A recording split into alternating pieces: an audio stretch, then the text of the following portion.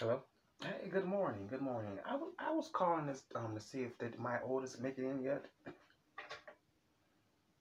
They have. Okay. Well, I'll be down there this morning. Around by 9, either 9 or 10:30. All right. Thank you. All right. Bye bye. That's perfect.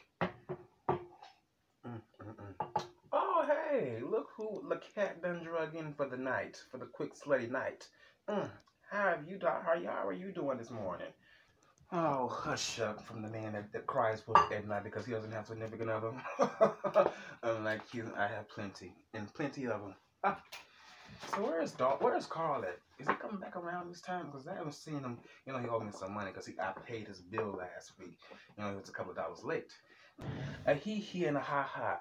Unlike you, I'm waiting on the Lord. Something that you need to be doing instead of sleeping with every Tom, Dick, and Harry out there in the streets. And I don't know where is Carl at. How about you just call him up?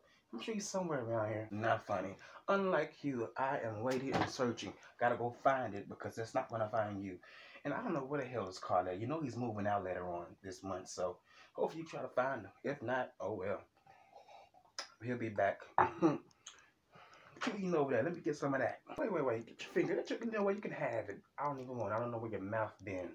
But Carter's moving out. When he decided to do that, I thought he wanted to stay for another year. Wow. Oh yeah, you know. He found a new girl, and so ever since then, they are just trying to figure out a new life for them. I'm happy for him. Honestly, I am. One less head in the house. One less head in the house.